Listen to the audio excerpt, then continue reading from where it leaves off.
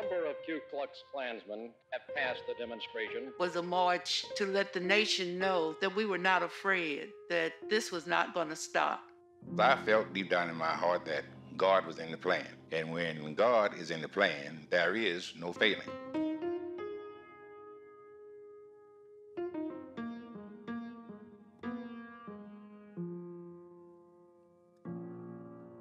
I was just wondering what was going on. And I asked the teacher, I'm like, well, where are the children going? I remember driving up to the school and seeing on the people the way they were acting and hollering at us. I had my job as a teacher. She told me, I'm giving you my baby. Police trying to keep them back. Looked like they wanted to kill us.